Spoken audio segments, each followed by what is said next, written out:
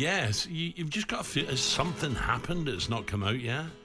Has he had a bust-up? Something's happened. He's been promised something they can't deliver.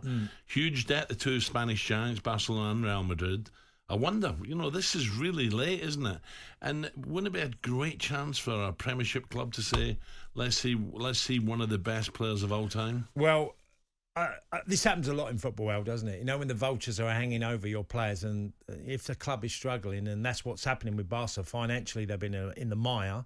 A year ago, Lionel Messi was leaving. He was wanted to go. They wouldn't allow him to leave. They've changed chairman at the football club, or president, and they've tried their utmost to keep him, but financially they can't make that deal happen. They lost a lot of money during the pandemic, spent a lot on the transfers that just didn't. Dembele, Griezmann, Coutinho, a number of players. They spent about nearly 600 million for a club to be 1.2 billion euros in debt. And I'm right in saying Barcelona, they've got their own membership, haven't they? Yeah, fans are members. Yeah. But they don't charge a lot to watch. They're not the same sort of pricing as our football world. Yeah. And their TV revenue's nowhere near as what it can be. And they get the majority. Yeah. Barca and Real Madrid get the majority of the money. Yeah.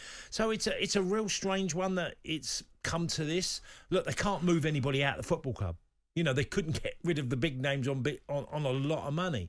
So it's a really big obstacle for Barcelona. Look, Premier League clubs, I mean, I think like you, he'll probably end up at somewhere like PSG.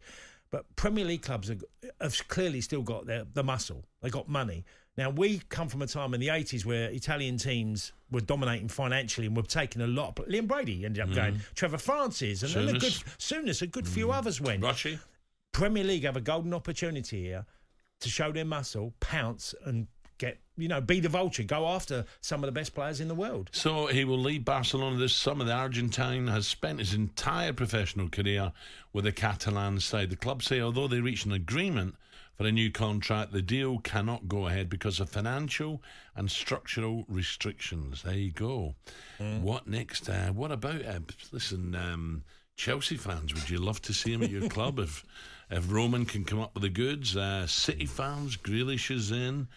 Would that say that Kane, you get Messi, you can't get Kane? Or it's not possible they can get both, is it? Already buying Grealish, surely. Very few South Americans, Al, want to come and play in the Premier League. It's not their desire. It's always Spain first, isn't it? And that's been the story. There have been South Americans that have come Italy. over. Would he go to Italy? Well, Cristiano went there.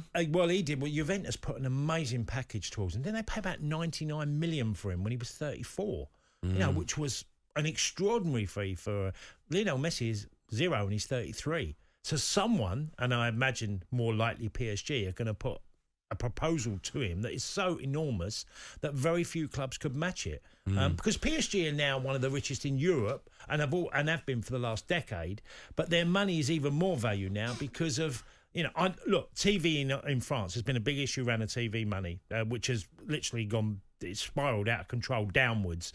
They lost a big deal and there's new investments coming in, but PSG are run by an empire. Yeah, definitely. It's country's money.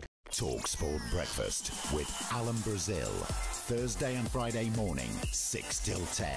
On AM, on DAB, via the talkSPORT app and on your smart speaker. talkSPORT.